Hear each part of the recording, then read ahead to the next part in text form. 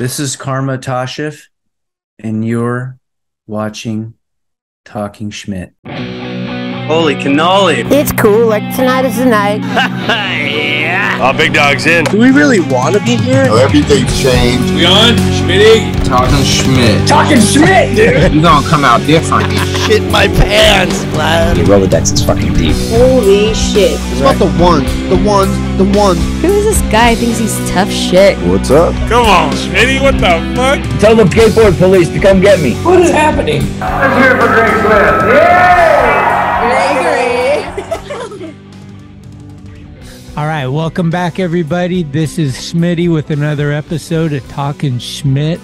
Today on the fucking program, another legend, and another Visalia legend. We're talking Dale Blackman, the Paez brothers, Tom Knox, Consolidated, early Dogtown, the Debunker video, AM Magic, the Flumes, Thule Fog, and so much more. This is Karma Tsocheff. What's up, buddy? Look at this. Good to see you, dude. Yeah, you too. How are you? Cheers, man. I'm good. Yeah. Where are you at? Dayton, Ohio. Oh, okay. Fuck yeah. In my living room or whatever. Yeah, I got records and shit in here and some stuff. Oh, nice. You liking it out there? It's been good. It's been Cool. good. I mean, it's slower pace. Yeah.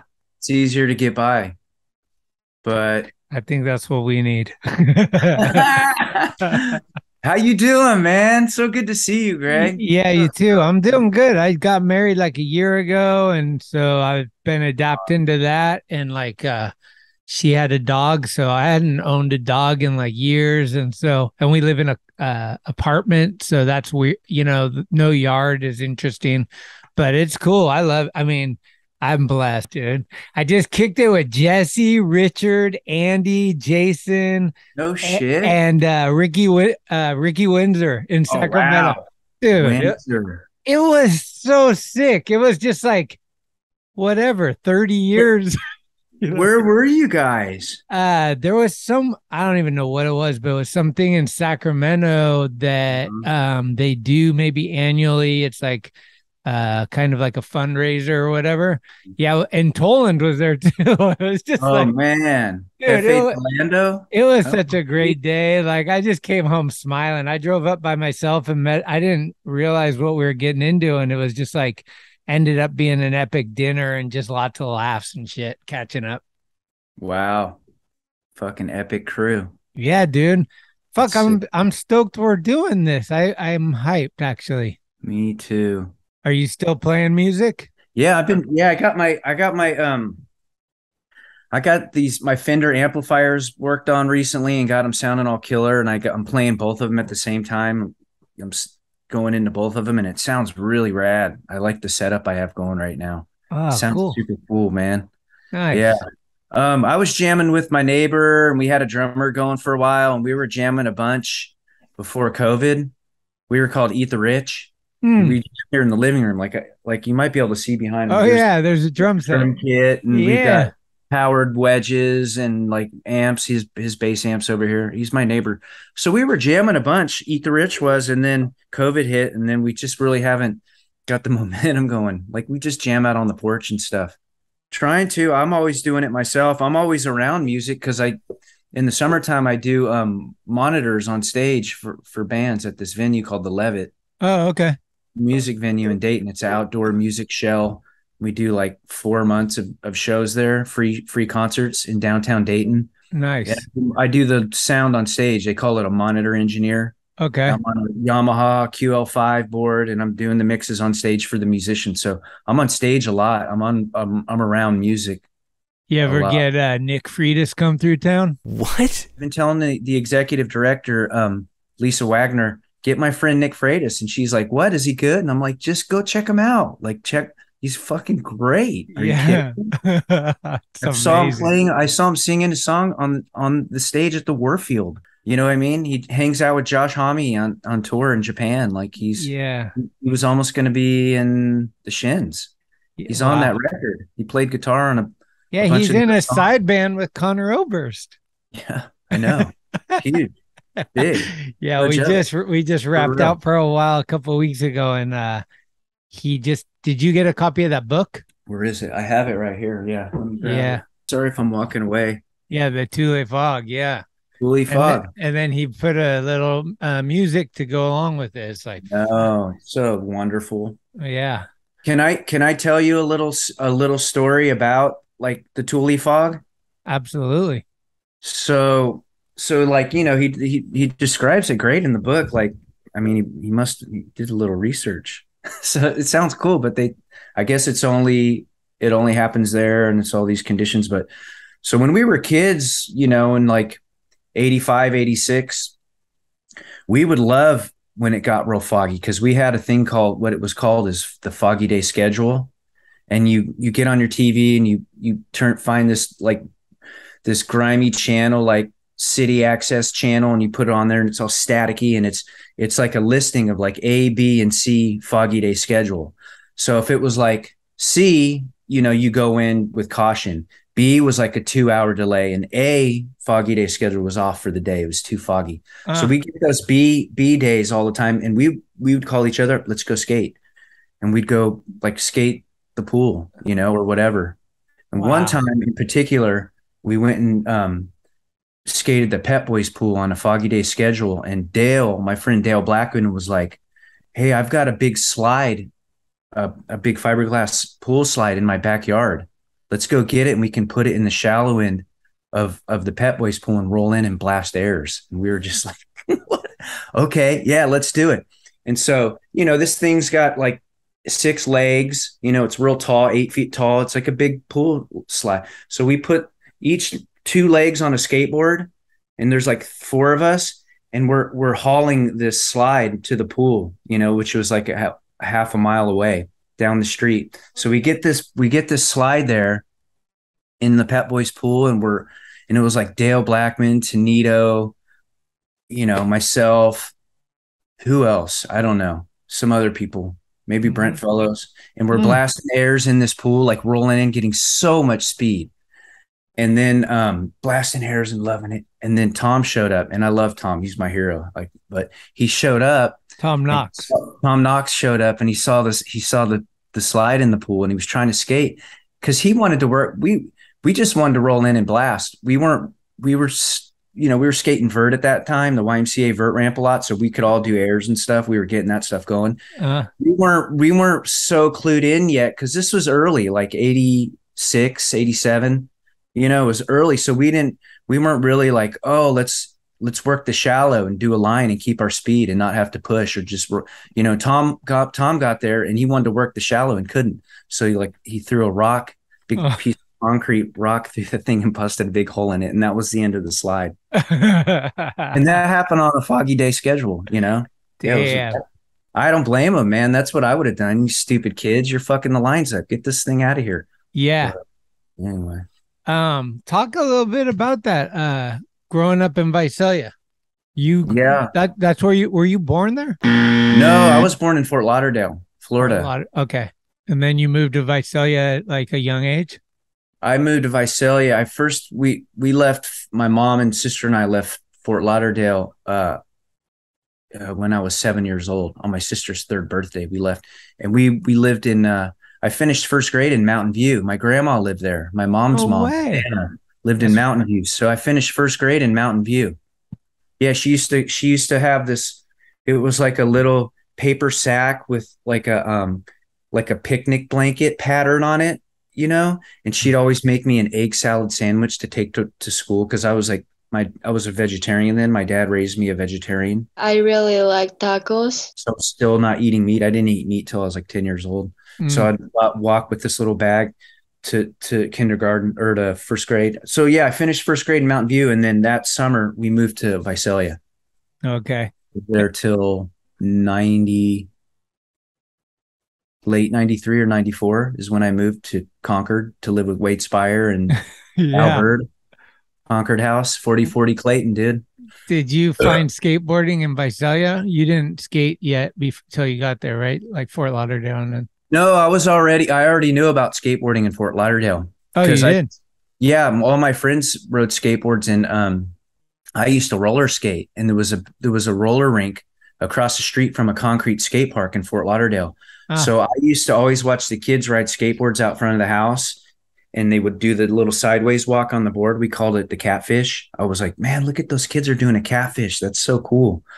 And then we would always go to the roller rink, but my dad would take me across the street to the skate park, and we would watch the skaters skate the park. So I've like, skateboarding's always been around me. I had a skateboard in 4th grade. I used to skate to school in 4th grade, and then the bearings would blow out because they weren't encased, and that was the end of that board. I've been skating my whole life, dude. Roller skating and skateboards have always been in my life, dude, forever. Okay. Yeah. Did that help with your friend choosing when you got to Visalia? Like, was skateboarding like happening there, or did that happen a little bit? Yeah, it was happening big, but how I got into skateboarding, the year before I got into skateboarding, my friend, me and Jerome were walking home from the other side of town, and we wanted to get home faster. And so we went inside Macy's, and we both stole 2 little checkerboard wooden little boards. We just grabbed them and ran out and skated home on those. And we were like, man, this is kind of cool. And then like a year later, I started seeing like big wide boards. I was like, whoa, there's these wide boards. And I saw like a Rob Roscop. In 5th grade, I was on a soccer team, and Tom Knox's dad was the coach. No way. Yeah. And Tom was on the team. Oh, shit. My friend Shannon Parrish were on the soccer team. And so Tom would bring his board to practice, and he would be on the basketball court. This is 5th grade. This is 82. Tom just sent me the photo of our photo. It's like 82, 83. No I was way. seeing him do it, and he was popping ollies on the basketball court. And I was like, whoa, I've never seen that. And dude, that was the spark. Like, Tom was on the soccer team with Tom, and seeing that. And then I'd see him around. And then there was this vert ramp. The Rich and Ron Stevens had a vert ramp. And it was right by the school where we used to practice soccer. It was right across the street. You could see it. It was a big 12. It was 12 feet wide and like 12 feet tall. I'm not kidding you. It was so skinny and so tall. And it's stuck over this 6-foot fence right on the corner of like Caldwell. And I can't remember what that was. That was a long time ago, by Crestwood School. So like, I was seeing skating, and then saw Tom. And then I was like, me and Shannon Parrish, he was on the soccer team. I was like, let's get boards. And we got boards like that Christmas. And like, that was it. I told my mom, like, Mom, I'm going to be a pro skater. Yeah. She's like, okay. I was that obsessed. Damn. I mean, I was like, it was on. Like, I was heavy into it. Did you finish school, or did you drop out of school? Well, yeah, I went to independent study for like the last year and a half of school. Oh, okay. So I didn't drop out, but don't tell anybody. And I always lie on like job resumes and stuff. Oh, okay. I always lie. Huh. I just say I graduated high school, but no, I don't actually have my diploma, because when I was in independent study, at the end of the year, I went the whole full time, my senior year, doing independent study for a year and a half. At the end of the year, the teacher's like, oh, by the way, you're going to be short, whatever, 5 or 10 credits, elective credits. That's like, and they didn't have elective credits. They didn't offer that at independent study, elective credits. So you're going to have to go to summer school. And I was like, no, I'm going on tour with Dogtown. I'm going on the road with Jim Muir. Yeah. I'm like, I'm not going to summer school. And then I went on that road trip. That was the first tour. We were on the road for 2 months. Wade was there, JJ. It was Red Dog was driving the whole time. It was heavy. Was that kind of your introduction to the industry? Was Dogtown? Completely. You didn't have trucks or wheels or anything? It was Dogtown rally? No, it was like Bobby Goodsby, Bobby G Skateboards was in Visalia. He kicked some boards back in the day. And then it was like Dogtown moved up to San Fran, right? Yeah. And Red Dogs comes up to Jeff Clint. Red Dog comes up to Jake. And then I think Jake went up to like Jeff Clint. Do you know any skaters? You know anybody? Dogtown wants to put some stuff together. So it went, and then Jeff's like, Jeff's from Visalia, and he used to come back all the time, and he'd see me skating the vert ramp and shit. And like, he's like, I know a guy that can do Modali tail slide reverts. And he's like, who? It's Karma. And then literally, this is the story, dude. And then like it got back to Red Dog, and Jeff's like, yeah, he skates the Visalia YMCA vert ramp all the time. We're skating the vert ramp, me and Tom Knox and a few other people. And the secretary comes out of the YMCA, and she walks out, and she's like, is there a guy here named Karma? And they're like, yeah, right here. And she gave me a little piece of paper. It was a phone number, 415 number, and it was James Muir. And I'm like, James Muir? And Tom looks at it, and he's like, fuck, isn't that fucking guy, fucking Jim Muir, fuck Red Dog? I'm like, what? He's like, yeah, I think that's fucking Red Dog. And I was like, no way. And dude, I went home and called him like right then. It was Red Dog. He's like, what's up, bro? Yeah, we want to hook you up, blah, blah, blah, Jeff. You know, we heard about you. You need some wood? That's what he said. You need some wood? Want to hook you up some wood. Yeah. Yeah. And then he hooked it up. I got a package like a week later. And then seriously, like a month later, they bought me a bus ticket up to the city. And I went up, and that's when like there's this photo I shot with Mofo doing like a 5-0 on this curb outside of Thrasher. It's like one of the first photos. It was like my tryouts. I was like, made it, kid, you're in. I went out and did like a tryout outside the mag. Yeah, Jim Muir picked me up at the bus station, the Greyhound bus station, like 1 second. The old one I don't think is there anymore. No, he picked me up at the bus station, dude, and like we ended up. He took me to the mag. I met everybody, checked out the Dogtown stuff, and then hopped in a van with the two Schroeder brothers. Oh shit! And the other two Schroeder brothers. Okay. And Justin Gerard, Paul De Jesus, the early vert skater, and it was Paul De Jesus, and it was like one other really rad skater from down south. Was Markovich on there? No, but he was around, dude, and he's so good, man. He's still real. I've been seeing a lot of footage of him. Yeah, his skating's tough, man. He still looks like he's got some strong knees. Yeah, it's fucking good. Yeah, that was a little bit later. So we went up to the Reading AM finals. It was the one that I think Justin Gerard won that. Oh, he did. I think so, or maybe Max Evans was there skating. Okay. Mario Rubacaba, Jaya Bondaroff, all these dudes, and dude, my head just blew up. Yeah, like what kind of kid are you? Like, are you intimidated and shy and like anxiety, like seeing Mofo and Fausto and these people and Jake for the first time? Are you like, whoa? Or are you just like, fuck yeah, dude? Because I had already been filming, and like my buddy Seth Hum we had friends with skate zines in Visalia, so I already knew how to go out and shoot photos. Okay. I was ready for it. I was already doing it. Wow, it was like totally natural at that point. And you're not starstruck by like Red Dog, and you're like, whoa. No, I was too naive yet to really know the whole history. I didn't know the whole history yet. I knew it was there, but I didn't know so that's kind of a good thing. And how, I was naive. I was real naive.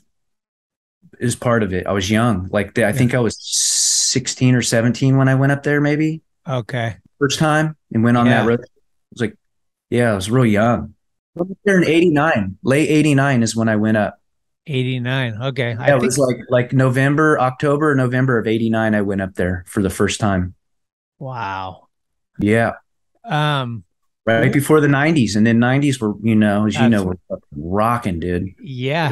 And like skating was like innovation. What do you think it is about Visalia though? It's kind of, I mean, for me, and I'm not trying to put any disrespect out there, but it seems like a random town, like out in the valley, but so like a lot of fucking rad, talented people have come out of there. You got the Paez brothers, yourself, Knox. I mean, nearby, I don't know if Alan Pearson's really in there, but with Nanda Zip, Jeff Clint, obviously, like Brent Fellows. Yeah, what's up with that? Fellows wrote for Schmidt. He used to do Madonna's overhead high, Christ Air Madonna's overhead high. Right. Brent went off to that St. Louis skate camp one summer, like early in the 87, whenever that camp was in St. Louis, that skate camp, and he skated with Blaze Blowin every day. Oh, and he came back from that camp, dude, and Blaze. he was that's best. We couldn't believe how good he was and how high he was blasting. Like Right. he was insane, dude. We'd just go there and let's go smoke weed and sit on the ramp and watch Brent skate. He'd just fly over our heads. He was sick, dude. Fuck. Was real rad. Ron Allen is from there. Shout out. Bobby G, Bob Goodsby, Bobby G skate camps and all that shit. Okay. Yeah. Yeah, you got the skate camp right up the hill. But I mean, it's hot as shit there too. Like it's not really promoting like the best place to skate. But you can skate all year round, really. You can skate in the wintertime, kind of. Okay. It gets chilly, but you can still skate. Right. But yeah, it's kind of, the summers are brutal. We used to just adjust our sleeping habits, and then come out at night and go skate at night. Oh, okay. Arizona style. Yeah. I don't know. I think, have you ever been up like into the Sequoia National Park? Yeah. Have you seen how beautiful that water is up there and how pure? I think that's part of Visalia's charm. I think that's its only charm is the water, is the landscape, those mountains and the sequoias. I think that water is so like, it's like granite. Like it just fucking makes you like, Yeah. Or something. That's what I've thought. My dad describes Sequoia as 90% as beautiful as Yosemite and 75% less people. Exactly. It's dude, that's a beautiful one. Your old man like gets down with nature, huh? Oh, dude, he has a van and 2 dogs and like a bed in the back, and they just go. That's what I want to do. I just want to get like nature parks. I love it. That's where I feel real comfortable these days. Yeah, I took all that for granted back then. We used to go up there a lot, but like now when I go back to visit, man, I'm up in the park. There's the swimming holes, man. That water is just like, oh yeah. Let me just get in it. It's good. Who did you bond with right away with Dogtown? Like who were the early guys that you would become friends with? Wade, Cardiel, JJ?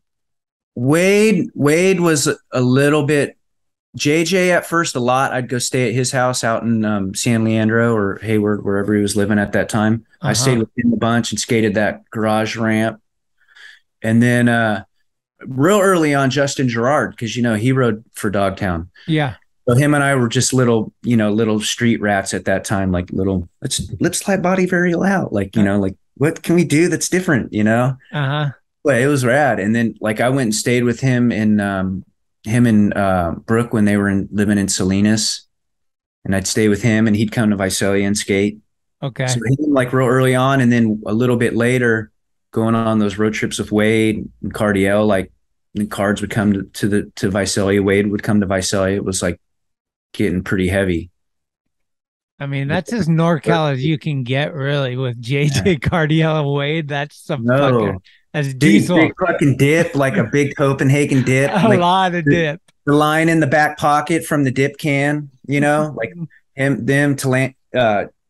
Tolan, like, let's get the biggest dip and just put it in there, man. Ooh, yeah. Gravediggers and shit. That was JJ's crew. Oh, yeah, Gravediggers. That's Gravediggers. Right. Were you on the trip that they went to Atlanta, like 92 for the skate zone? The contest they had there? Yeah, the AM finals. Like me and Phil drove there, and we were there. And I remember, I remember you were there, but I know they have the curvy board slide rail on the street course. Yeah, and it had a vert ramp and a bowl inside, a spine. That place was sick, dude. Yeah, I think Jordan Richter got like top 3 in every event or something. Like, I remember Brian Howard was doing on that vert ramp, and it wasn't very wide. Brian Howard won, didn't he? Yeah. Backside revert. Yeah. Dude. And like lip slide hang-ups across the whole ramp, hanging up, and come in, no hands. He was bad, dude. He was so good. I liked him, man. I liked his good demeanor. I had him on the podcast a while back. I'm trying to get Frazier. That's my ultimate. Mike Frazier would be fucking glory. Frazier's down for the count. Yeah. He wants to relive. I know, right? He doesn't need to relive anything. That guy's a man. He's still living. He's just killing it. Yeah, I know. I see footage of all these people, man, all the time. What was the earliest Sodi party you went to? You didn't go which ones? Skater of the year. Yeah. Probably like some of those ones at like bottom of the hill. Mike Carroll, I think, bottom of the hill. Okay. So you didn't go to Danny Way at Studio 43? I don't think I was at that one. Okay. That was a sick one. I saw a lot of footage of that. I know, me too. I didn't go to that one either.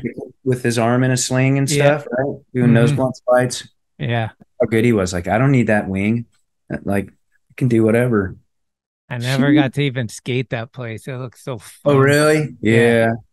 Yeah, it was cool. Those trannies, I think they were on the mini. I think the mini ramp had like elliptical trannies. So, like, you could just blast on that thing for some reason. Yeah, it felt really well. Tommy doing like kickflip backside grabs and shit. Yapple dapple. God, dude. How did he do that? And then you turned pro on Dogtown, right? Yeah. Fausto wanted to turn me pro even earlier. He's like, we'll just turn you pro. And I was like, I don't know. I was like, no, I'm not. And then like maybe 6 months later, they're like, we want to turn you pro. And at that point, I was like, okay, fuck it, whatever. And they turned me pro. So I think I had like 5 boards with Dogtown. What was the first graphic? It was a graphic that this kid from Visalia did, Jesse Vera, and then Kevin Ansell cleaned it up a little bit.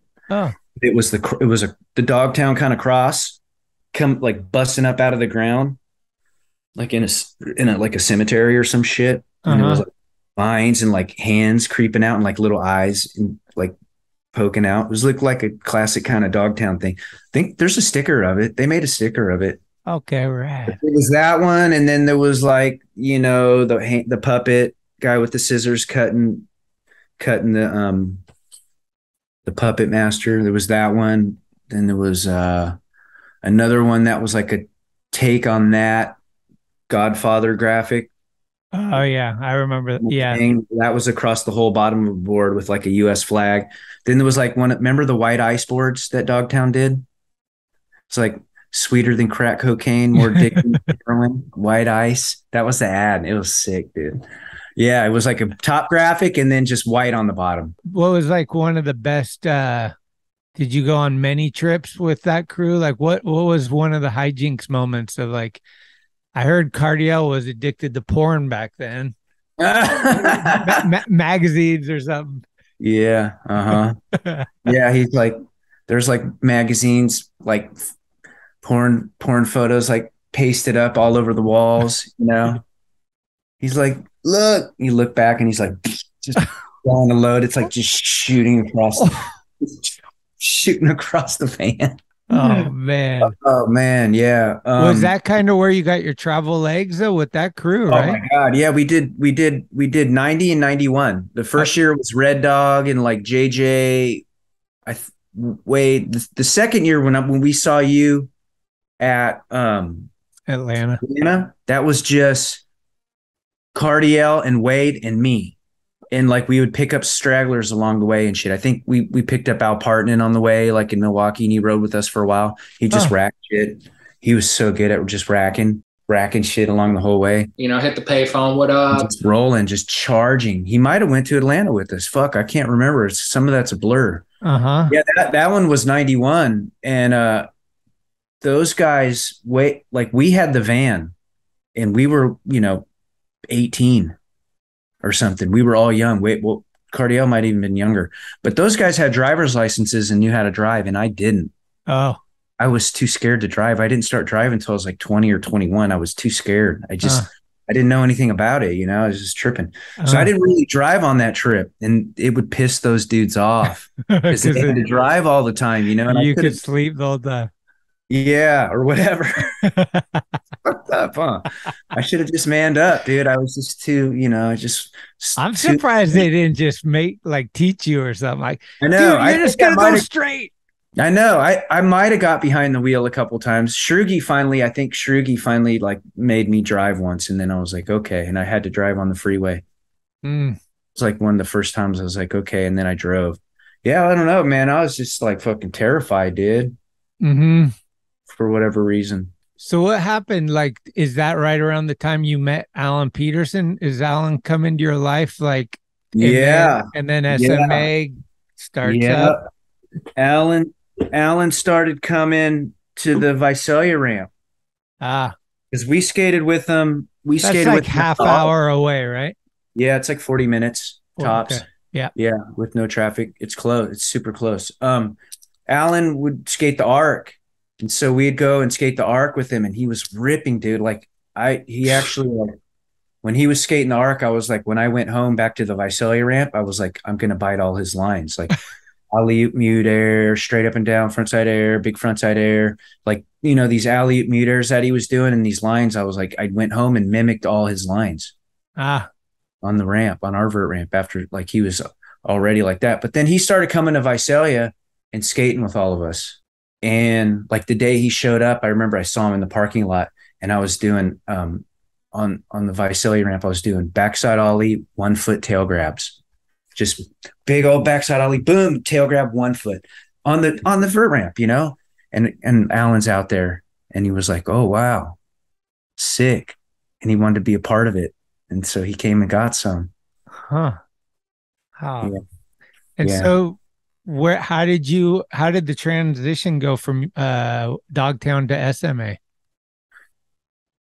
I started skating with Alan a bunch, and then we'd go stay with his folks in Fresno, skate Fresno, and then I think he invited me on a trip up to Santa Cruz.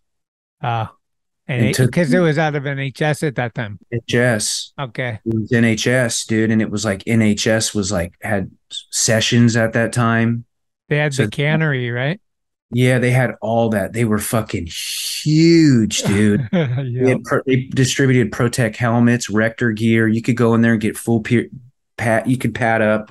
You could get whatever you needed. It was like, wow. Take a shopping cart and go hook it up. I think I got enticed a bit by seeing all that, and I mean, I don't know, not much. Dogtown was great, but ultimately in the end, I knew like at some point I wanted to be like, I wanted to have like something new, like a new company. Like I saw like World Industries and all these young people starting new companies, and secretly that's what I wanted. So that was, I think, just a stepping stone in that direction, maybe, And was Jaya a part of that or no? He was on Santa Cruz then, right? Santa Cruz? Okay. Right. Mm-hmm. But who's the SMA squad? Was Julian? Julian had just left. Oh, okay. A lot of people had left. Yeah, I don't think Nadas was there. Weird. Yeah, it's weird. Yeah, it's Alan, a weird era. Andy Roy? It was a weird little transition. What was it? Andy Roy? I think he might have been Santa Cruz too. I think Frank Harada might have been like Sims at the time. Oh, that's right. They had Sims too. That's so weird. But I don't know. Then Dave LaRue was there. Dave LaRue was like their vert skater. They kind of assembled this team, like picked up Corey Chrysler and Corey was okay. Nick was part of it. Nick and Corey, and then Dave LaRue, AP. And who was like the TM and show? Was Keenan doing it? Keenan was doing it, yeah. And Berto was like he was like Union Wheels or whatever, OJ Wheels. He was doing the wheel thing back then. And Keenan was running SMA. So that's when you met Berto?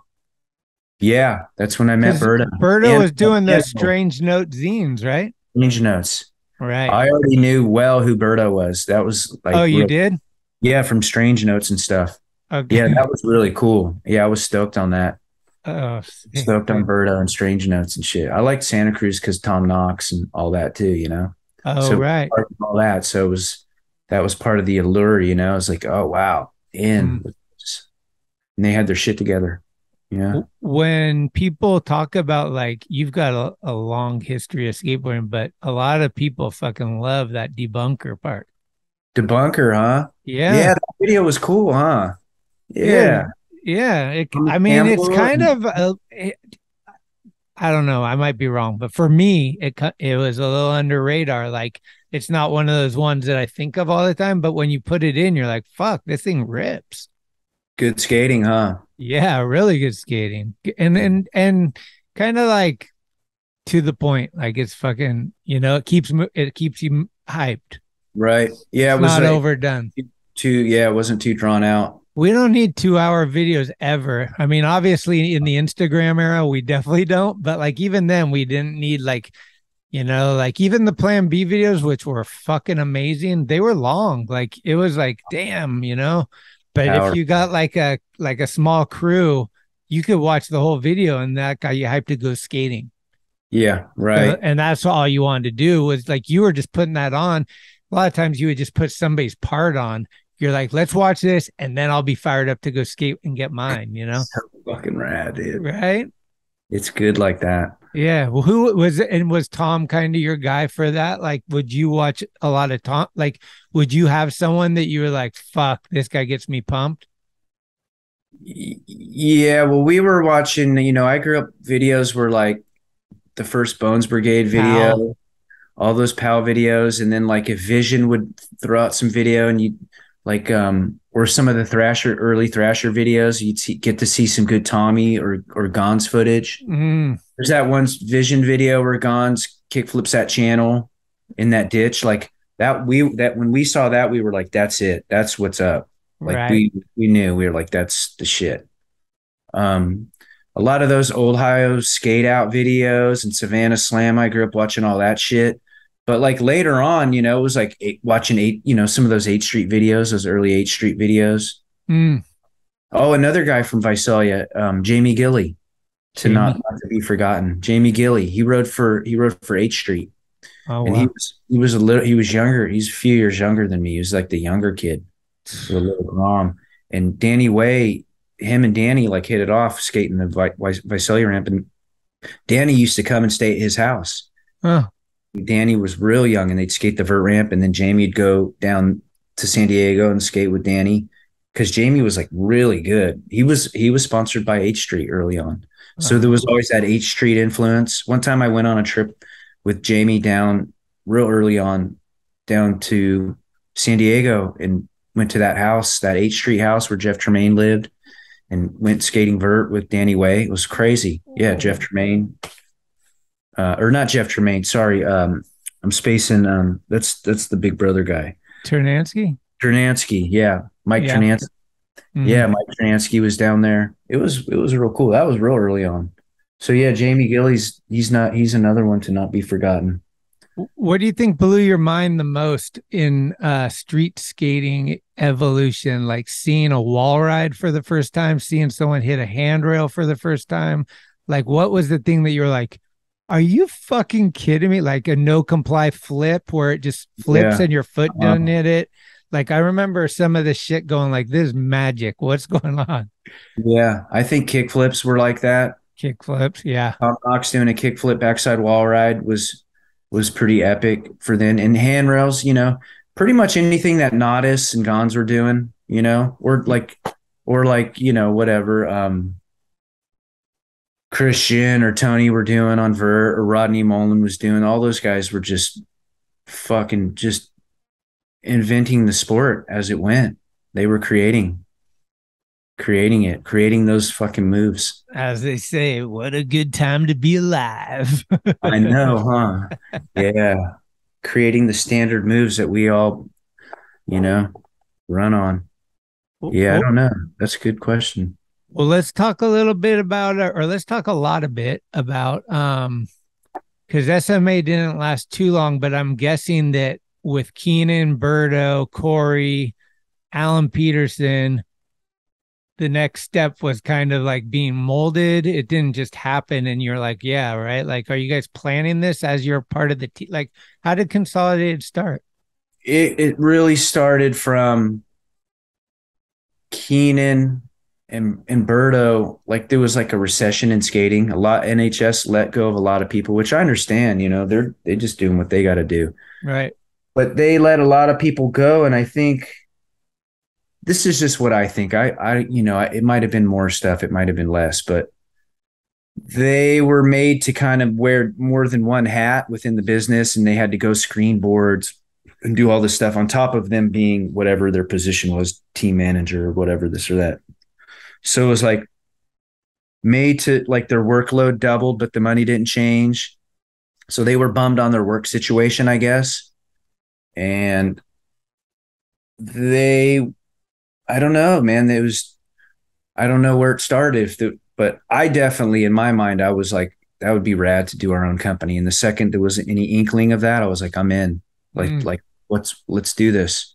And then it just started from there. And then Moish Brinman, R.I.P. Rest in peace. Yeah. Fucking love Moish. He's the guy that did the cube. You probably can't see it. Consolidated cube. He did that. Like he did a bunch of shit. He did a lot. He did all kinds of cool shit. So he was in, and Corey was in, and Jason wanted to leave Santa Cruz, so he was in. So we were like, that's huge. Man, it was fucking and cool. Alan too, right? Alan was in. So it's you, Alan. Tom Knox was going to be there too, but that didn't happen. Tom Knox is one of the ones on there too, but for what I don't remember quite what happened, but it didn't happen. So it's basically you, Alan, Jason, Corey Chrysler, and then Moish, Berto, Keenan. Yeah. Is Letitia involved at Jesse that point? Baez was there as an AM. Oh, he was right out of the gate? He was there too. Yeah, he was there in the beginning. No, Letitia wasn't part of it until years later. Oh, okay.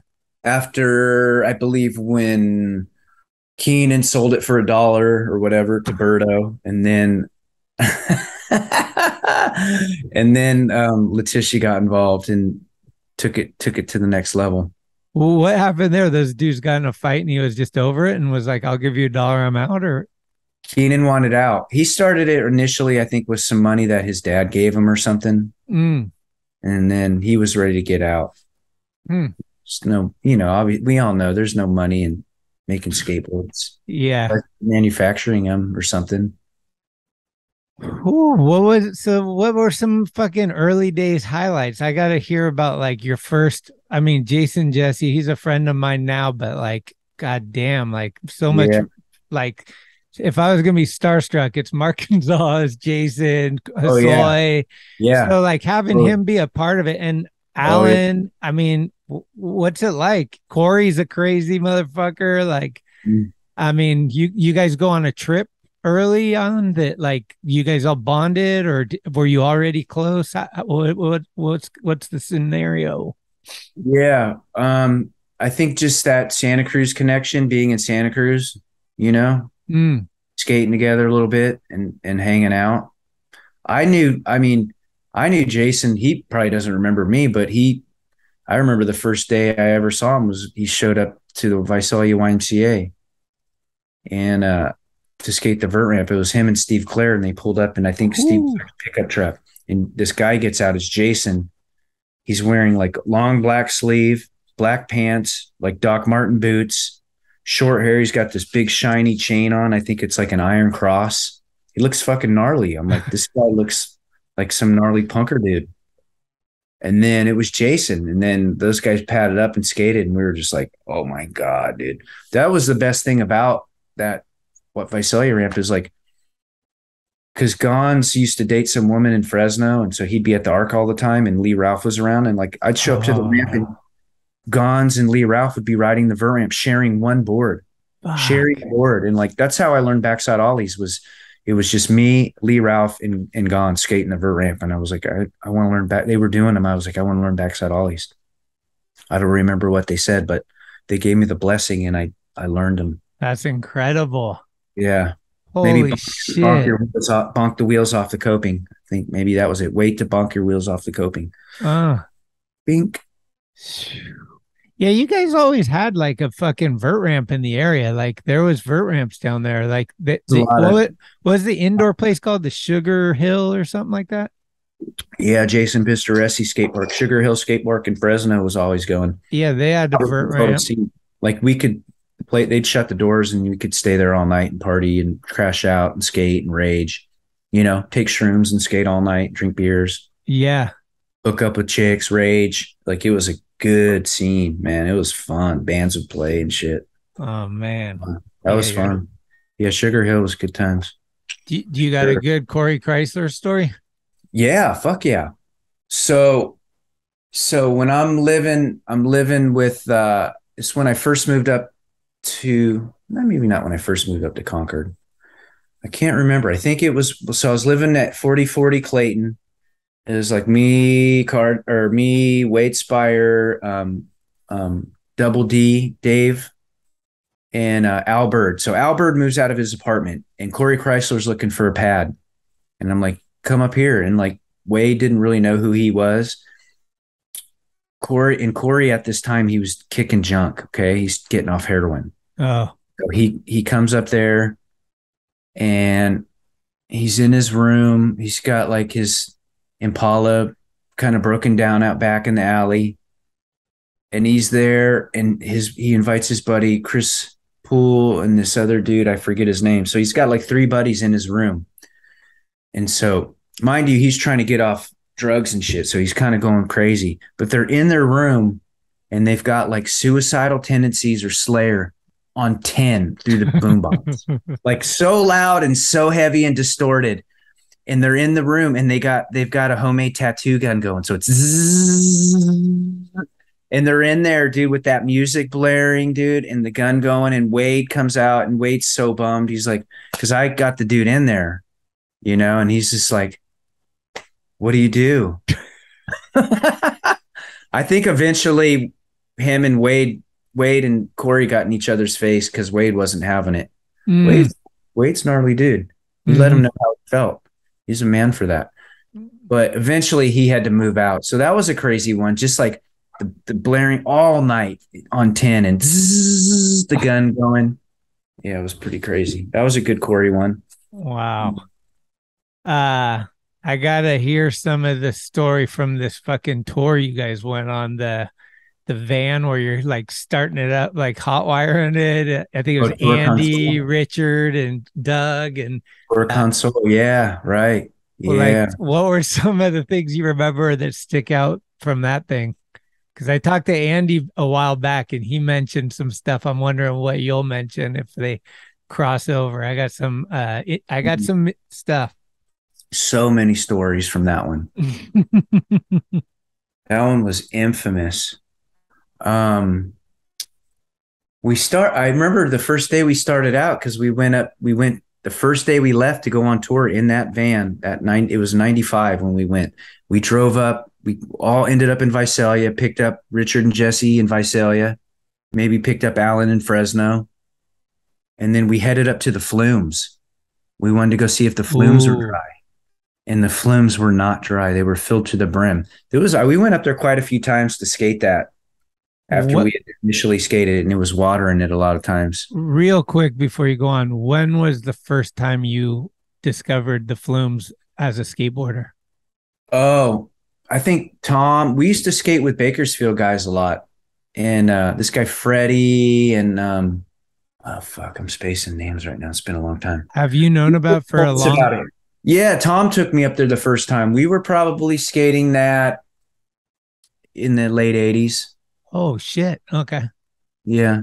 And then, then I took Stacy Gibo and Red Dog and Jake and Noah Peacock. They all came to my house. They all showed up at my house real late and they stayed on my mom's floor in a little apartment, 2-bedroom apartment. They were all like frying or on mushrooms or something. Oh, wow. And they crashed on the floor, and like my mom had this shitty boyfriend at the time. I think he kicked like Jake in the head, like, who are these fucking assholes on the floor? So one of them said. But yeah. Then the next day, man, we drove up to the flumes. I took him up there. We skated the flumes. Jake was rolling in. I never thought to roll in on it. He's doing big disasters and rolling in. So was Gibo. They were rolling in. That was before I knew about rolling in because it would have opened up a lot of lines. Those guys were sick. Noah was sick. He's doing like back D's. So we skated that and then skated some pools in Bakersfield after. But that was that. Yeah. So late in the late 80s, we were skating it, I guess. Okay. It took me there first time. Okay. So that's where the Consolidated trip starts, though, is you go to the flumes we went there, and they're full. They were full. And so we found this natural hot spring. And we went in these natural hot springs and they smelled like sulfur. They smelled crazy. Like, yeah, there's like these natural pools right on the river. Like Yeah, it's a spot like on the way back down. So we hit the hot springs and then we hit the road. And it was a like a 80s Econo line van with the fiberglass top, extended top. We gutted this thing. We built a loft on the top, lined it with some foam, and that's where me and Doug Sane slept on top. And then we built a bed on the bottom underneath, like a raised thing so you could store stuff underneath. And then that was a bed that slept too. Then we built a bench seat along the driver's side wall. That slept somebody, and then somebody would sleep on the floor. So a lot of nights, man, we slept in that van, dude. We slept in that van in New York City, in Manhattan. We slept in that van. We would sleep at truck stops. We'd stop at truck stops and shower. Rest stops, we'd sleep in that thing. Or we'd stay and have some money and get a hotel room. Or we'd sleep on people's floors. If we got stuck and couldn't sleep somewhere, we always slept in the van. We had a hibachi. We'd like barbecue hot dogs. Then it got like full of ants. And so we had like a big ant problem in the van for a while. We had to throw everything out. It was fucked.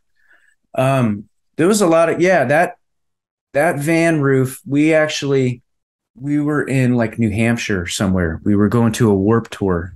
We got invited to go to, there's a Warp Tour. We could get in, we go to the Warp Tour. So all of us go to the Warp Tour. A big fight breaks out and Andy started some shit. I think he spanked some girl on the ass. We stage dived. We were on stage and we ran out during L7 or somebody and like stage dove, like jumped out in the crowd, like fully like uncool shit to do, like on a real stage. We did that. And then so we got in trouble and they called the cops and I wasn't around, but they found these guys at the van, like Jesse and Richard. And somehow they got the video camera and there was marijuana in the video camera. So they took the video camera and it was at the police station and they got Tina Paez called the police station and like bitched these cops out. And we ended up getting our video camera. But after all that, we were all hammered and we had to leave. This was before getting the video camera back the next day. We drive to a hotel room and Doug's driving. He's the only one sober enough to drive. And he drives to this hotel and there's like an overhang in front of the hotel. Well, it's low. And so he drives into it and he hits it with the fiberglass roof. Yeah. And it sticks to the overhang. He hits it and then he's like, oh shit. And he backs up. And as he's backing up, the roof stuck to the other structure of the hotel and it fucking cleanly just ripped the whole fiberglass thing off and it just landed on the ground. And then they backed up and it was the craziest thing. Like we jump out and run over and we're looking at the roof on the ground. And I look back at the van and Andy pops his head up at the top of the van, no roof. And he's like, like just screaming and laughing. We're just all like, we're on the East Coast. We have no money. No, I don't even know if the car was insured. I don't even think it was insured. Like, for cell phones. So we ended up picking the roof up and putting it back on top of the van and parking it in the parking lot and sleeping in the hotel room. And the next morning we get up and we went to a hardware store and we put the roof on. We got a bunch of Expanda foam and screws and just Expanda foam glued this roof back on and screwed it back on. And it made it another month on the road.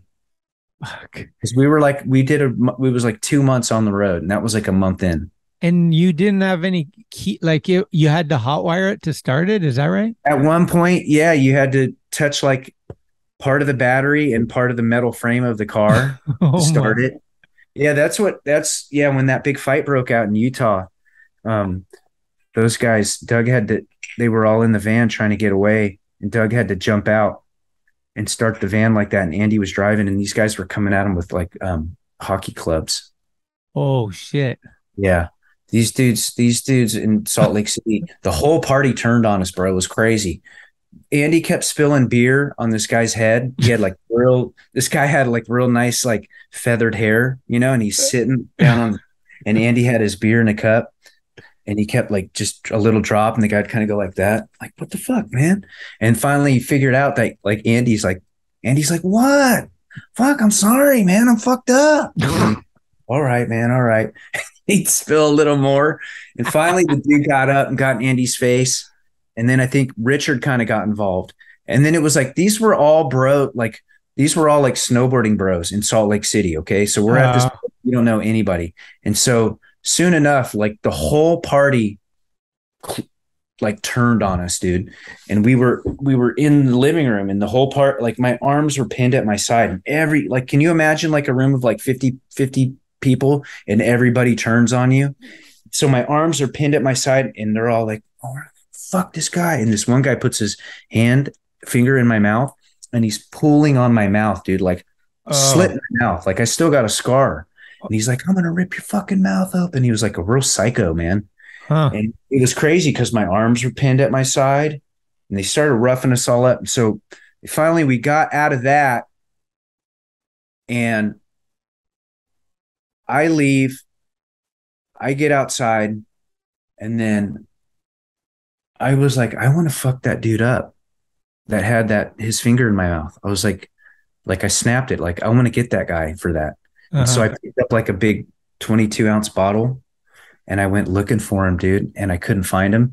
And then I walk out of the house, and Andy's out front fighting a couple dudes like toe to toe. And I just run past this dude, the guy that Andy's fighting. I just break this bottle right over his face, dude. It was fucking brutal, dude. Oh.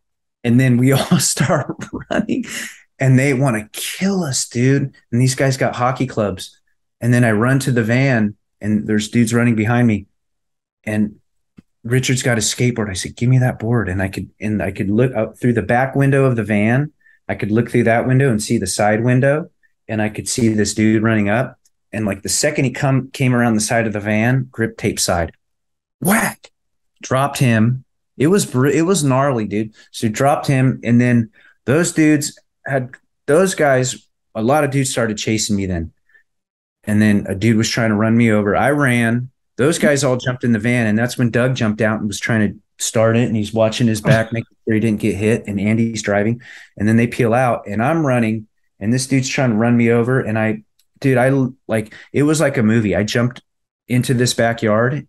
I'm running through this backyard, and there's a dog chasing right behind me. I hurdle another fence, run through a couple of and I hide out, and for hours.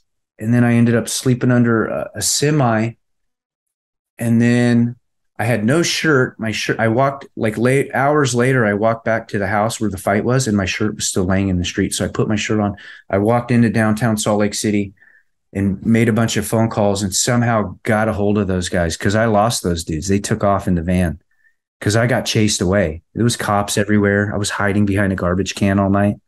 It was intriguing, dude. My heart was pounding. I think it might have been a different fight, but it sounds like it's that one. And I'm pretty sure Jason has the board that you hit the guy with, and there's like a little bit of hair or something like there's skin. There's a patch of skin with hair coming out. Does Jason still have that? Yeah. Dude, Keenan, I never really thought about it, but it was pretty brutal, man. I wasn't thinking, but Keenan, I remember when Keenan saw that, and he just couldn't believe it. He was just like flabbergasted. He was just like, oh my God.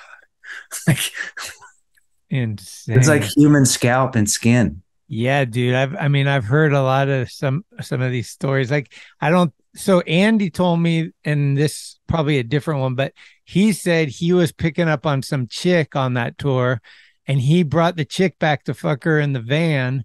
And she's like, you got a condom? And he's like, no. So he's going to look for a condom, and you're fighting some dude. And the dude you're fighting happened to be this, like, she knew Girl's him. friend. So it ruined his whole. That's right. That was in Atlanta. Yeah, I was wearing flip-flops. Oh, man. Yeah, I had flip-flops on, dude. And I had no shoes. I got in a fight with this guy. It turned into a wrestling match. He was like a German dude. I was called Nazi. I was like, you fucking Nazi. I lost my shit. That's right. I forgot about that. Yeah, we were staying at Thomas Taylor's house, and we were hanging out in Little 5 Points. That's where it was, Atlanta, right? Yeah. Taylor was he was like this big. He was like 3 years old. Little GT. No one knew. No one knew the shreddability that was going to come our way. Yeah. Yeah, dude, that was a good story. Oh, dude, the next day, it might have been the next day, or it might have been earlier that day. We were all at Thomas's house, and somebody like Jesse comes back, and he's like, oh, dude, it's fucked. He goes, Andy's down at Little 5 Points. And we're all, oh, is he on one? And they're like, yeah, dude, he's down there. He's drinking 40s. He's down in Little 5 Points holding court. And we go down there and Andy's just in the streets, just like, but I don't know. People liked it. He was just fucking like, yeah, he was raging. He was just raging, dude. Huh. Crazy. He usually gets like we went on a skate rock trip and he got into it. It was insane. Oh yeah. He's such a fucking ball of energy, man. Always. Oh my God, dude. Fucking instigator from hell. So that's what I was always tripping on. Like, I don't know Doug that well, but from my perspective, he seems like he's instantly my vote for mellowest dude in that car. Yeah. Yeah. Is there some weird, like, everybody's like pretty gnarly? I mean, where's Alan in all this? Is he kind of to himself, or? He was there, but he just wanted to have his beers or his, Boone's Farm at the end of the night, have a cigar. He was there, but he was a little more mellow. He wasn't as gung ho to get crazy, But you guys are all just young and just fucking excited to be on the road. Totally. Completely. Yeah. Amazing. Yeah. What about do you remember this story about I guess you picked up Andy when he was struggling maybe a little bit with drugs, brought him to Visalia, and you were wilding out on the freeway? I don't know. He said he grabbed the wheel and he was like, how about this fucker? Oh, that story's gnarly. Yeah, that was in Visalia. Yeah, we went that night. We went to a party. We went to this party and it was out like in the country and it was on a dairy farm. And it was like, the big metal gates where they keep cows. They're like maybe 6 foot tall, big, there's like 5 bars. They're like big gates where they corral. And it was like in this cow corral. And it was like music and everybody was in there on the mud drinking beer. And like, we got in a fight there. We were all on mushrooms and drinking beer and shit. We got in a fight there in this crazy corral. It was wild, dude. I had a broken arm. I had a cast on.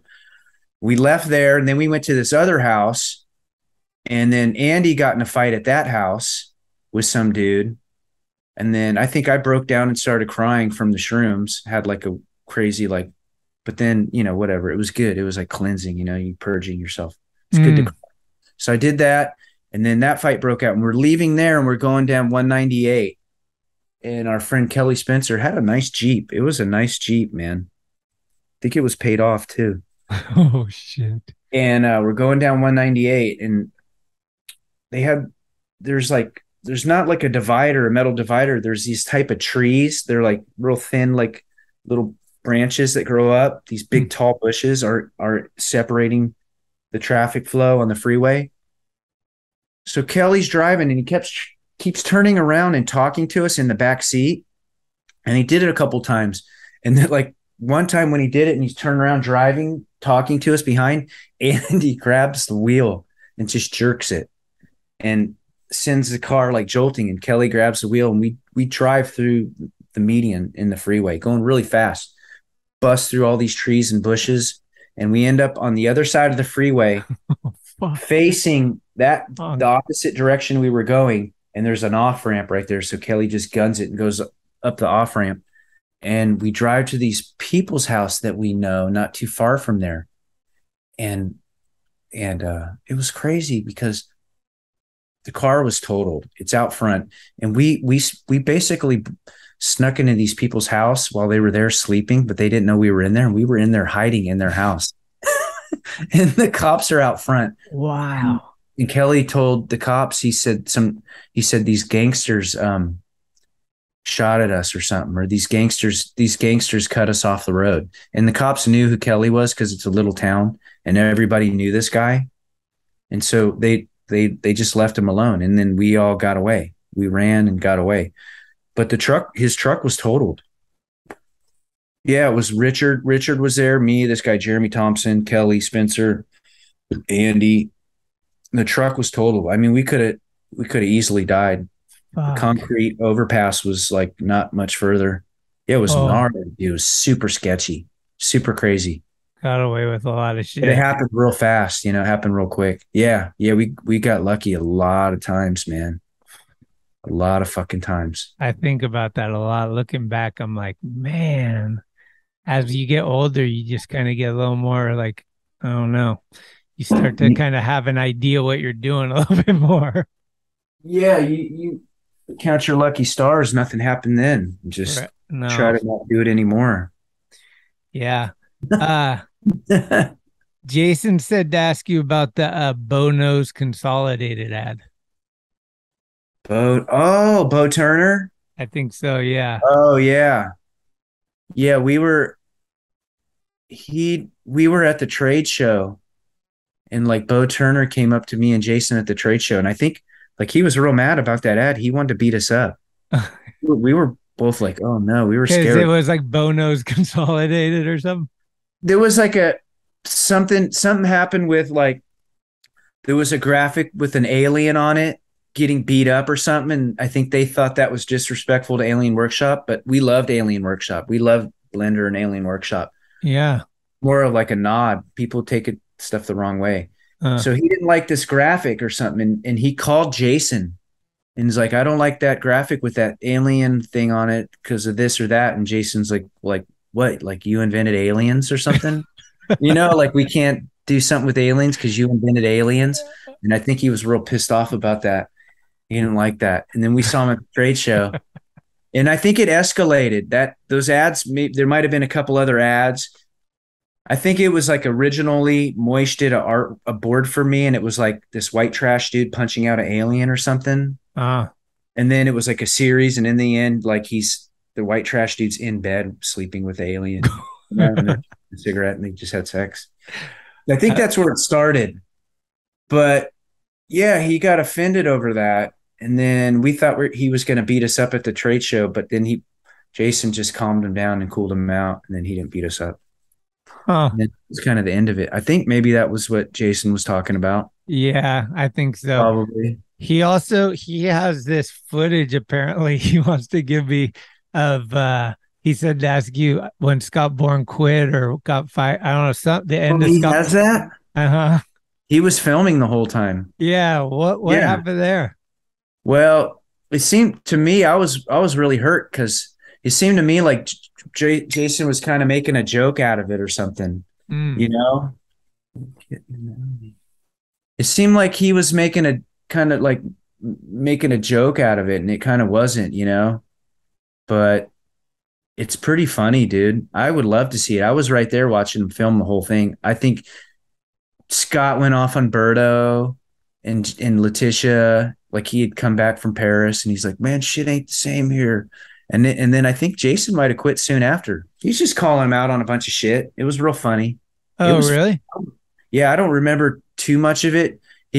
Scott might have tried to punch a hole in the wall something. I think he did punch a hole in the wall. He might have punched a hole in the wall. Oh my God. Oh. Yeah. I saw Moish and Berto get in a fight once. It was hilarious. Yeah, at Bro Prints next door at Aaron's at the print shop.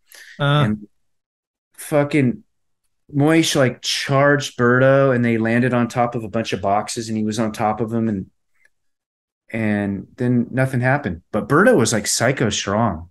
He's got psycho strength. Ask Jason about it.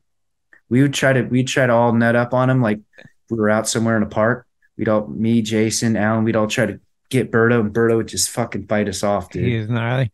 That ramp was so sick. It was one of my favorite ramps I ever skated. It was like a vert ramp that just went to vert, basically. The first one was good, huh? Yeah. So you talking about the first one? You guys would do airs into the pillow roof. Like the roof had like little I don't know, sheets or something, but you could like go up into them a little bit. Yeah. Man, I got to skate. That was fucking super fun. Yeah, that was a fun ramp. Both of those ramps were fun. Could you feel it? Was there animosity between Santa Cruz and, probably not. Consolidated was probably just laughing, but is Santa Cruz pissed that you're starting a new company in their town? I would imagine so. Maybe a little bit. Especially, I think it was probably a slap in the face because we Right. all were with him and left. So And took the guy. Yeah. and then took the boots. Sure that we're super stoked on it. So what's it like when the team starts dismantling? Like it's Scott Bourne leaves, then Jason leaves? Yeah, there had been some dismantling before that. Like when The Paez brothers. yeah, when Jesse first left, that was a real bummer. That really sucked. There was Right. always little downfalls, and then it'd get to a point where it was kind of good again. But it sucked after Jason left. But we had Todd Prattrud and all those Minneapolis guys, and so we were real focused and had like a real solid thing going. And Todd Prattrud's Great really art. I loved He's everything. done a couple of things for me. I'm so hyped on it. Really? Yeah. Man. I that was partly that was a big reason I stuck around was because my respect for Prattrud, and he was still there, and I liked what we were doing. I loved Nesser and Peterson and Seth McCallum and all those mini dudes. So remember the bunny rabbit that's holding his like foot or something? oh my God, yeah. I want you to have this. It's good luck. I love that. I had that poster on my wall for days. Yeah. Congratulations. It's a man. Oh, Berard? Yeah. It's great. Yeah, that was a Berard graphic, wasn't it? Yeah. Yeah, man. Like Jason left and I was super bummed on that. Like it really sucked. But I stuck around because those dudes and I liked what we had going. I felt like, man, we'd been working hard for all this shit. And then, it was just slow decline after that. It was some good years, but the second like Berto wouldn't embrace those dudes having a Nike shoe sponsor and Todd being part of that, those dudes got bummed and left and Consolidated I think they just went too anti, Yeah, I always thought they'd spent way too much. I mean, I get why or what they were trying to say, but like when every ad is not a team rider, it's just anti-Nike, you're almost advertising Nike in a weird way. Like I always was taught when I grew up, they're like, if you hate something, don't mention it because any advertising is good advertising. Yeah, that's what Fausto always said. Any publicity is good publicity. Him and Jake told me that. It's like, that was the thing with Jake. People always were like, Jake gives me shit all the time. He hates me. I was like, no, if Jake hated you, he wouldn't acknowledge you. Wouldn't talk to you. Yeah. If he's fucking with you, he likes you and he wants you to improve your life. Yeah, who doesn't know that? Who hasn't figured that out yet? Yeah. That's like one of the first lessons I told my son. I said, buddy, don't take things. If somebody at school, a teacher, or somebody's bullshitting with you, telling a joke, joking around with you, it's probably because they like you, you know? So, right? Yeah, I think so. 100%. I mean, valuable to know that. Me and my crew have always like relied a lot on humor and sarcasm and fucking around, like, and we were talking, me and McKenny were skating the other day and he's like, we met this dude and he's like, how a dude's rad? When you can fucking bust his balls and you just met him that day. It's like, yep. Right, dude. Yeah. Sure, man. And then was AP still here or did he move to Australia already? At what point? Like when, I guess when Jason and them started. Yeah. I think he was still around because remember when Scott beat Alan up? Did you hear that story? No. It was in Santa Cruz and it was after Scott quit. And Scott had a big boner for Alan. I don't know why. And Alan, they're in Santa Cruz and he's filming Clint Peterson. They're out somewhere in Santa Cruz filming a street trick. Alan's wearing flip-flops. And Scott Bourne's in town visiting some chick he knew or something, and he's driving by and he sees Alan and he pulls over and jumps out and commenced to go after Alan. And like, I think he popped Alan a couple times. Alan ended up like running down the street from him, running from barefoot in the camera, lost his shoes, running away from Scott. Oh. Alan was not he's like, Karma, you know me, I'm not a fighter type. He's like, I'm still bummed on that dude for doing that, actually. Yeah, I'm still bummed on Scott for doing that. That wasn't very cool. Yeah, Alan said that Scott said he was sorry for it and shit. He did. Shit. I broke TNT's nose. I didn't want to, but right. I remember that. Yeah, I think another Scott Bourne. I think Julian wanted to get in a fight with Scott. This is a story Jake told me, that Julian wanted to fight Scott that night, and I was there hanging with Scott, and we were out front, and Julian and Tony were behind me. Well, Tony jumps on my back, right? He just jumps up on my back, and he had a spike bracelet on. And he spiked me right in the ear with that thing, you know? Oh. And like, I didn't know who it was. And I turn around and he starts to come at me. So I just give him a little blip, little lefty, like pop. And then he comes at me again. And then I hit him with the right. And I guess I broke his nose. I feel bad. Sorry, Tony. I love you. I love your skating. I didn't want none of that. That sucked. I remember that. For some reason, I felt real bad about that. Where was that where was that? It was at like that Harrison Street, like co-op spot. Ah, okay. What's the name of it? 21 something, or it was like one of those mission co-op spot. And it was like, we used to have art shows and bands, and that sucked. Fuck. Yeah. Bummed. I remember. See, I've done stupid shit too that I regret. So I'm sure he regrets punching Alan. I don't know. Dude. I always say it. Imagine fucking Instagram and cell phone cameras in our era. Like we'd be done. Yeah, people go to jail. Yeah. Thank God all the shit that happened wasn't on video. Yeah, you can't ride like that anymore. People don't want to be treated like that anymore. Got to stop the violent shit. What happened towards the end of your stint with Consolidated? When did you finally just peace out? I kind of pieced out a while ago, but they'd still been kind of selling some boards for me and shit here and there. Right.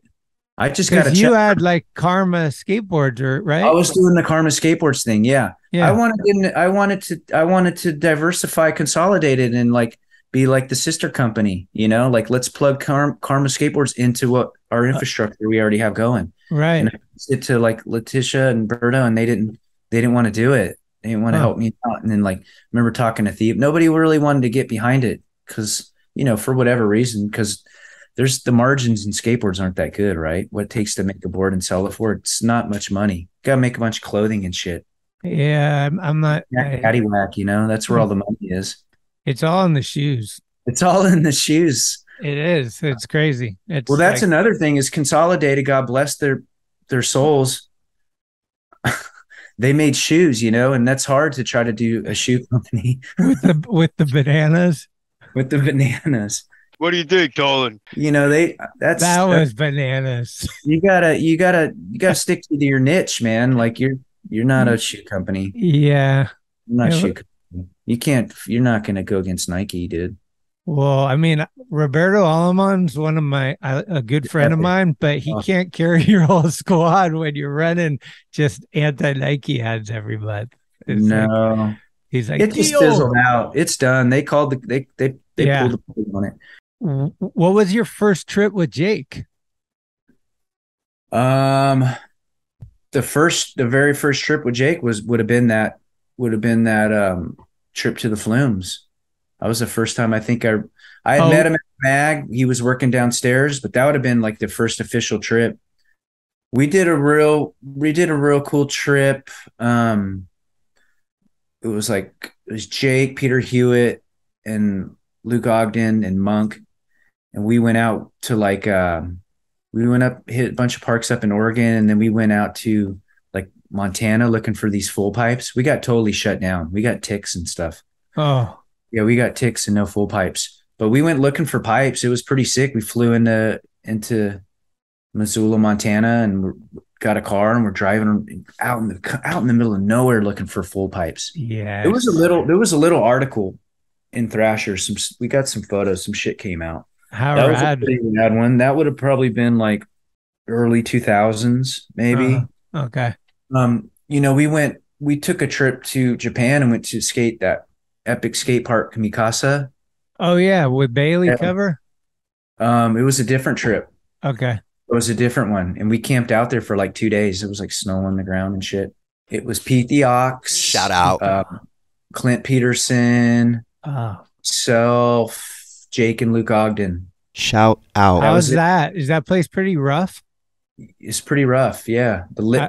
I literally watched Pete the Ox do frontside grinds and just the lip just exploded, dude. Just, I mean, there's photos of it. Luke got good photos of it. You could just the lip just, it was rad. He was on it. That was a cool trip because I remember this one story. There's one time we were getting on a train and we were going somewhere. I think this when we met Ken Nagahara. We went somewhere up north, Osaka or something. I don't remember. I forget a lot of the details. But for one, Jake falls down the escalator going to the train, falls all the way down. We get on the train, we ride it for like an hour or two, and we get out. And the second he jumps out of the train, it is beautiful. I witnessed this all. You just throw your board down to step on it. He throws his board down, steps on it, and rolls right over this Japanese dude. He's like in a suit. He's a businessman, briefcase in a suit. He skates, rolls right over his toe. And this dude does a full on Hayaka, like fully karate chop Jake in the chest.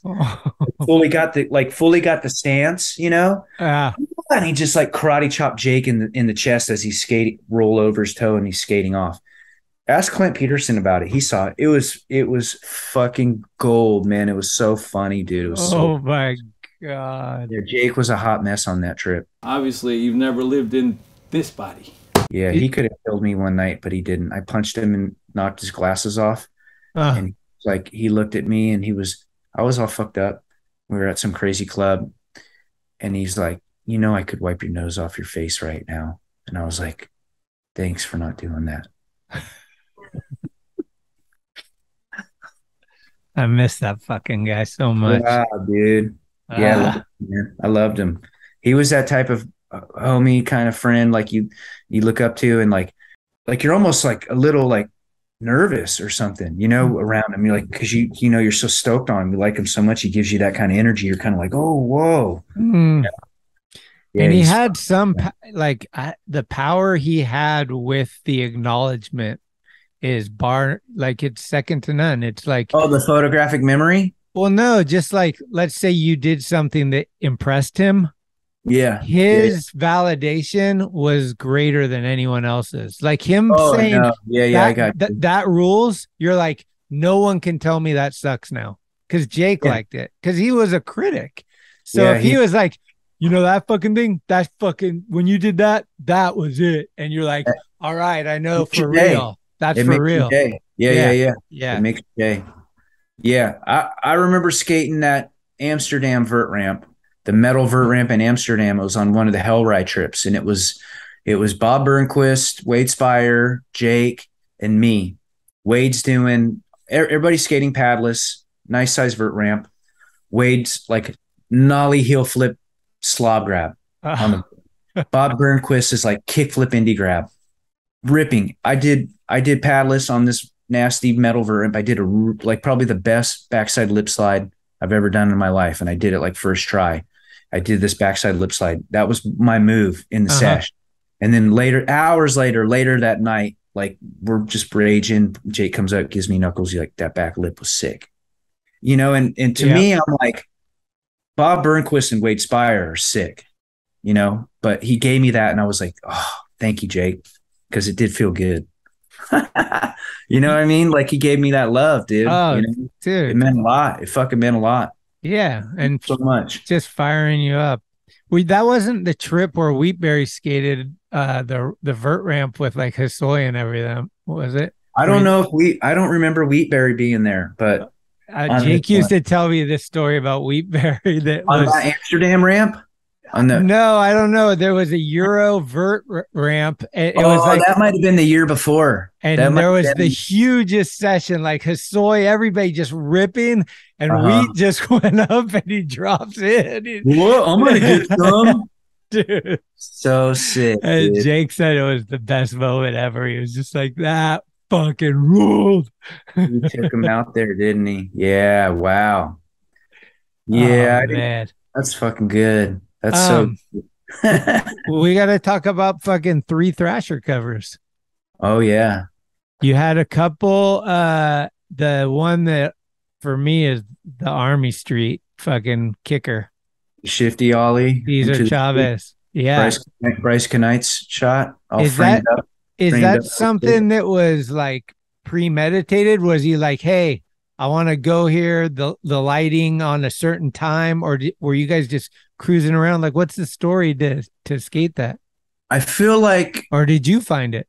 I think the story was, I can't remember if Bryce wanted to shoot it or if I knew about that spot, but I remember going to the mag and I brought one of my tight homies from back in the day, this kid Tanito, and I brought him to the mag to meet Jake. And Jake's like, met him and he's like, hey, we want a photo. We need a photo. So maybe they did have the spot in mind. I can't quite remember. We need a photo. Here, take this yellow. They wanted me to wear a yellow shirt. Take this yellow Thrasher shirt.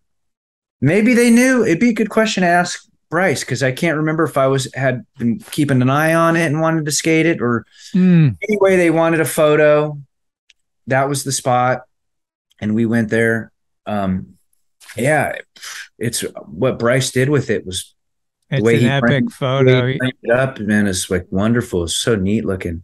Yeah, and there's like a truck coming on the oncoming down, and like the arrows there, and it's all like everything else is like shaded, and that's just lit up. Like it's real neat. Yeah, all that like turns symmetry. out Bryce Knights is a good photographer. Shout out, badass. Yeah, good skate, good dude. So was the first one the multi-exposure or 180? Yeah, that was the first one. Jeff Van Dusen. That was early. That was like in 90. They excuse me. Fausto wanted a photo. He wanted to give me a cover, I think. And it was when I first got on Dogtown. And so like I flew from Visalia, that little town of Visalia, down to LA, and Kevin Ansell picked me up. And we like went to like the epic street in Venice Beach or Santa Monica, that hill. Like I have this photo of Tony Alva. It's the one Tony Alva and Jay Adams skated down, where they go around the cones. Those epic Stesic photos, those classic Stesic photos. I stayed in a hotel like right there. Oh, and so rad. that's the hill everybody used to skate. So he picks me up. We go to this studio, and Jeff Van Dusen's there. And we do this strobe effect photo. I didn't know what I was doing. It was like when I kind of first got on. It was like 1990. It was real early. Was it a surprise when it came out, or did you know? It's a surprise, and I think it might have also been my first photo ever published in a mag, in a legitimate magazine. I think my first photo was a cover. Is that real? Yeah. Whoa. So what's your reaction to that? Right to the top. It's kind of too hard to believe because I wanted it so bad, you know? Like I really wanted it, like I needed it. And for it to happen that quick was, for a young mind, I think it was hard to kind of take it all in. I'm still trying to make sense of it kind of sometimes. Right. Yeah. That's cool. I talked to Freitas about when he got his only cover was Richard. And that story's epic. That photo. Yeah. We were talking about that photo today, me and my buddies. We were at the skate park. They got this DIY. We were at Clear Ridge. Yeah, we were talking about that today. Yeah, that I watched the Nick one. That was great. I love what he's doing. He's doing good stuff. Super good. I'm so thankful for him to have held on to all that stuff. For sure. Yeah. And just like a cool dude. Like his vibe is fucking, everybody needs a little bit more of that vibe. We just need to be free and love each other. Yeah. You know, he's rock solid, man. Yeah. He's just like rolls with it, and he's positive, and that's the kind of people I want to surround myself with. Yeah. You said it. Were you aware of the King of the Road? That was what I was thinking. Were you aware of the King of the Road challenge? It was the Tsocheff challenge. I did see that. Yeah. Yeah, man. That was I went with those guys for that. I actually did second angle camera, and it was fucking, they were stoked. Like all those little things are cool. Like just kind of like a tip of the hat to like something like that. You know what I mean? Oh man, I'm feeling it. That's respect. There was probably a lot more traffic now though than when I did it. I know. And I think those guys did it like at rush hour. Like I think it was like 5:30 seriously or something. Wow. Yeah. Was at the end, was it I can't remember if this happened or not, but I kind of thought maybe you were Spitfire TM or something for a minute. Ruben got me on Spitfire. I was doing when Greg Carroll, they were doing this thing called it, like they had a wheel company. It was called Race Wheels, but it was something before that. And Hornet? I was kind of trying to do race wheels. Maybe it was turned into Hornet too. There was Circuit, wheel company. Circuit, yeah. Hornet, Race. I remember that. Yeah, so I was trying to do race wheels, and I wrote for Race and was trying to do this wheel thing and did an ad for Jess and I think Doug Sains. We did a few cool ads and we were trying to do that, but then it just kind of got shit canned. And then Ruben Orkin asked me if I wanted to ride for Spitfire, and I was like, oh, fuck yeah. Yeah, he got me on. Damn, another fucking legend. We've lost a lot of dudes, huh? I know. Unbelievable. Yeah.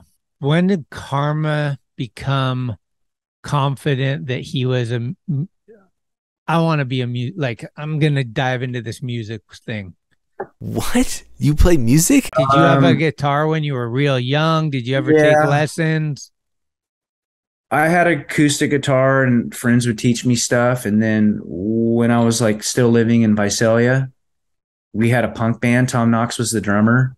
Or no, Tom was, I think, no, Teddy Blackman, Dale Blackman's cousin was the drummer. And then Bill was on vocals, Tom was playing guitar, and I played bass. It was called Green Day's Gone. We had a little jam space in downtown Visalia, and I was playing the bass. That was kind of the first thing. And then those guys wanted to play a show, and I showed up to practice one night, and it was a different guy playing bass. I wasn't cut. Yes, I was heartbroken. Damn. Yeah. I kind of was like, well, I guess I'm out of the band then because this other guy's going to play the show. I'm not good enough. And then I moved up to Concord in '93, and I had a guitar and was playing in my bedroom a lot, guitar. And then Ethan Fowler and Thomas Campbell started to come around, and we would jam out on the ramp, guitars. And then played with Doug Sains, lived in Concord, and he was a drummer. So him and I started to play together a lot when I lived in Oakland. Like or 95, we were jamming a bunch, and then we'd go to Santa Cruz. Him and I would jam a bunch. Then I moved to the city, and that's when we did this band called 6th Degree Theory, and it was me and this guy Mike, and Ethan Fowler was playing drums. That's who I played my first legitimate playing a show with. Where was it at? I think the Tip Top in San Francisco on Mission Street. We played the Tip Top a bunch, and a couple other places we played around, and that lasted like 6 months. But we went into a studio and recorded. No way! So there's recordings of that? Yeah, there's recordings. Yeah, we recorded on 2-inch tape. I still have the 2-inch tapes from that one. Okay. We went to a place on 17th and Lincoln, and this guy had a recording studio, 2-inch analog tape in his basement, in his garage below his house. It was where Jeff Clint recorded that record, that Joaquina record, The Foam and Mesh. It was the same studio. He's the one who told us to go there. It was like 96, 97 we went there and recorded that. But if you've ever heard that Joaquina record, The Foam and the Mesh, it was recorded on 7th and Lincoln on 2-inch tape, and that record sounds really good, man. Wow. It sounds really good. Our stuff was whatever, because Ethan wasn't a phenomenal drummer. He made us a drummer makes a band, right? And he was fucking really good musician. Yeah. Have you talked to him recently? He's still playing music, probably. I haven't. I'd love to, though, man. I'd love to connect with Ethan. I'm not sure where he is these days. Same, yeah. What a rad dude. Yeah, you should talk to him. I would love to. I would love to. We were talking to Ethan. I would watch that in a heartbeat just to catch up, see where he is. Yeah, he was great. Yeah, so that we played, and then he was like, well, he was too good. He's like, these guys suck. So broke the band up, and then I reconnected with Doug Sains. So that was Magic? Doug Sains, yeah.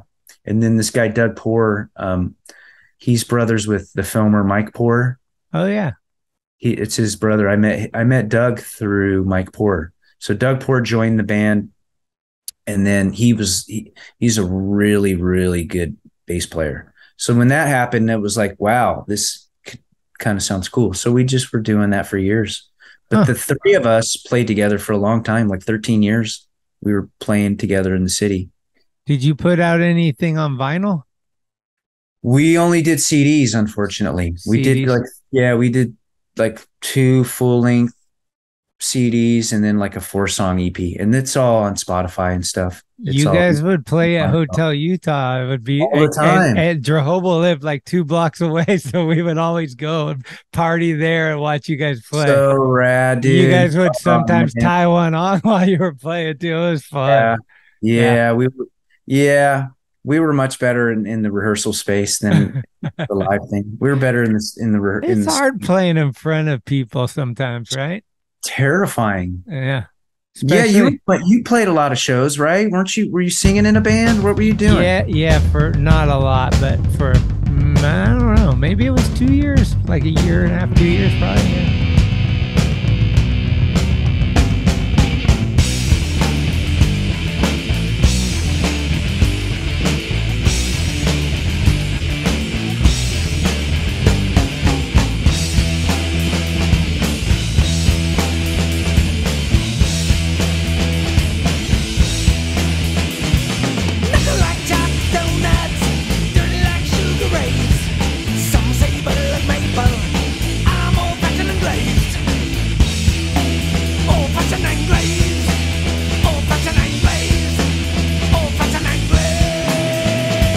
How'd you get yourself in the right state?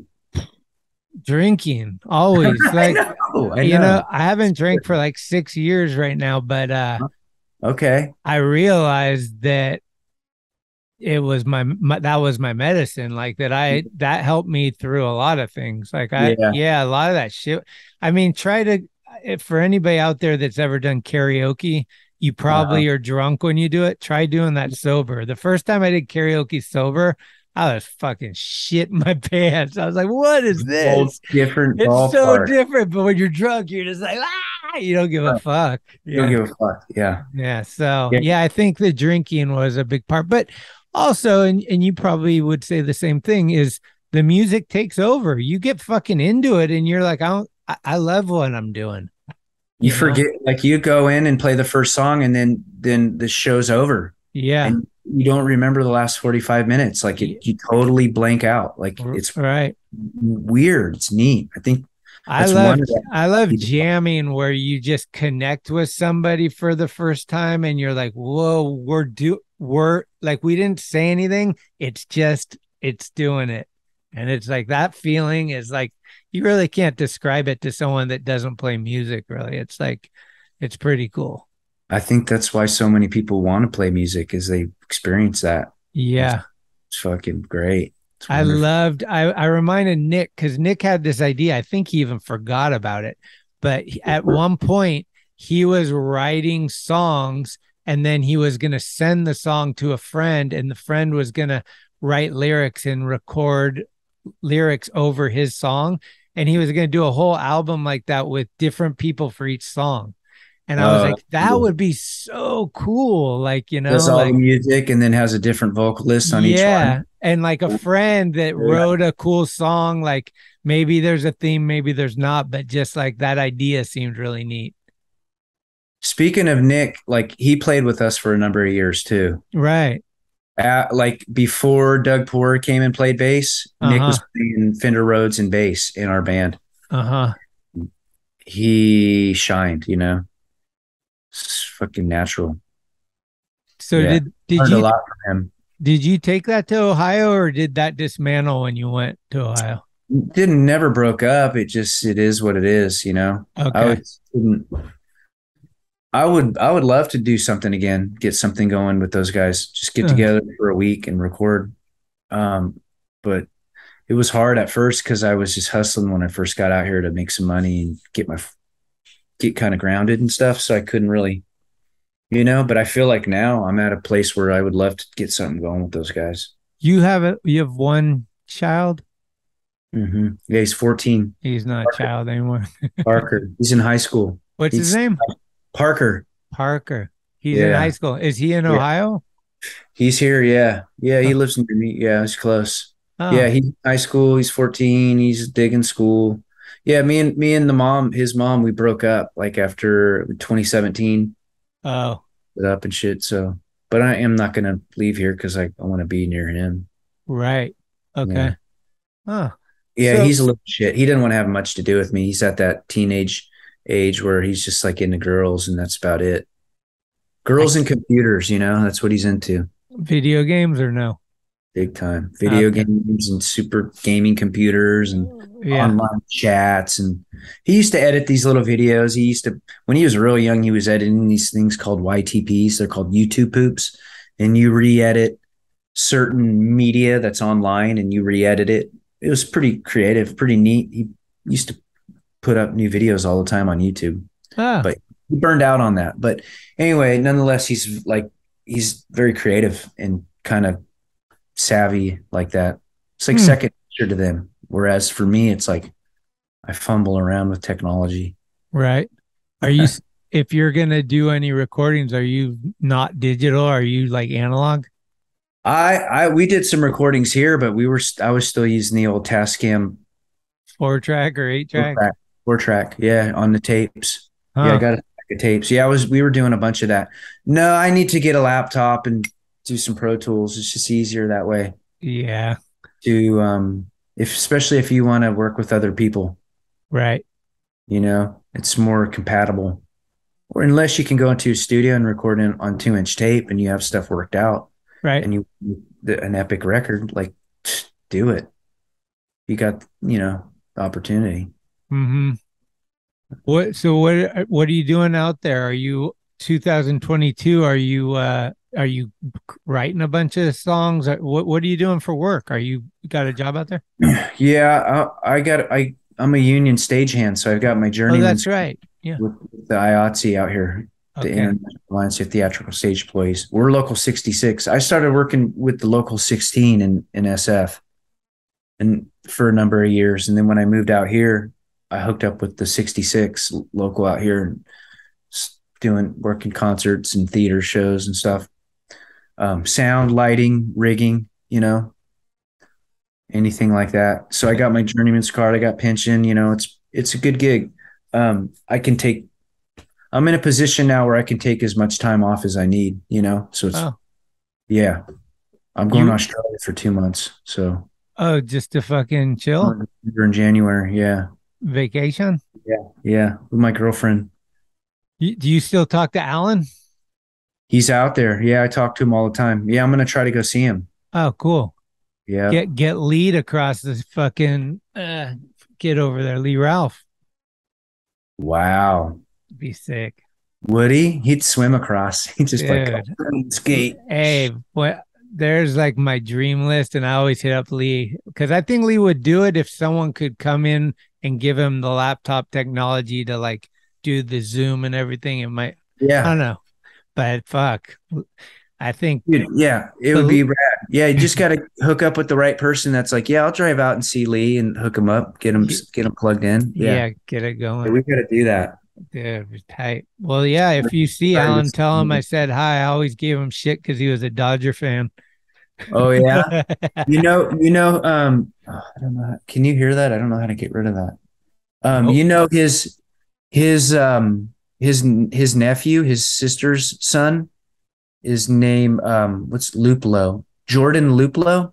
He's a pro baseball player. I did hear for that. The Diamondbacks, and he played for Cleveland Indians too. How cool! Crazy. Yeah. Okay. Yeah. It's weird, huh? Totally. His parents had a lot to do with. They took him to all the right camps and plugged him in. His parents are like godsend, great people. Who are you still in touch with the most from the old days? Is there anybody you talk to regularly? I talked to my homie Dale Blackman a bunch. Yeah. Yeah, Dale. How's he doing? He's good. Yeah. I love Dale and Garner. Yeah, Tim Garner. Yeah. I ran into him when I was out there in Visalia not too long ago. Yeah. Yeah, they're still kicking, man. Cool. Yeah, I keep in touch with those dudes. I was telling you earlier, like I just drove up to Sacramento and had the best day ever with Richard, Jesse, Andy Roy, Jason Jesse, and Ricky Windsor, Jeff Toland. It was like, dude, Must have come been a on. blast. Yeah, so many laughs. Like, we couldn't stop laughing. Man, I miss Jason, dude. I'd love to kick it with Jason again. I saw Richard and Jesse lately, and I've seen Andy here and there and stuff. Jesse is fucking ripping. Like, he looks like it's like, holy when shit. Hasn't he ripped? You know. Well, I thought he might have took a little hiatus. Yeah, here. he did. You're right. You're right. Yeah. He's so good, man. But God so damn. good. Yeah. I think we're gonna hook up on Saturday and do one of these with Jesse. Yeah. Wow, dude. We might or might not have a little cameo from Hamburger Jr. That would be rad. I didn't know Jason made up Hamburger Jr. Like, so many stories were coming out that I was just like, I was like, oh, this rules. Fly on the wall, taking it in, huh? Yeah. Yeah, he did come up with Hamburger Jr. That's right. So sick. Well, shit, dude. It's fucking rad catching up, man. I don't even remember when the last time I saw you. I don't know. Yeah, I kind of exited. It was probably before you left San Francisco. I don't think I've seen you. 2011. I left March of 2011. Fuck, so like 11 years.